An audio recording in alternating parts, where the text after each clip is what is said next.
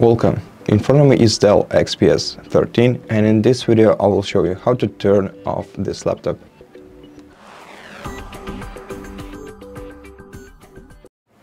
So normally you just have to press the start button, then go to the power options and select shutdown or update and shutdown, and then wait until your device goes off.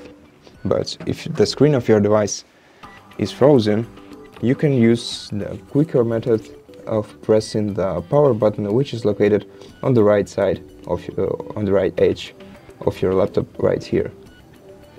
Hold it down for a while until the screen of your laptop goes off.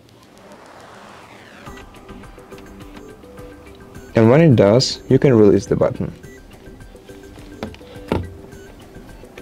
And that's it. Thank you for watching this video. If you liked it, consider subscribing to our channel, leave us a like and a comment below.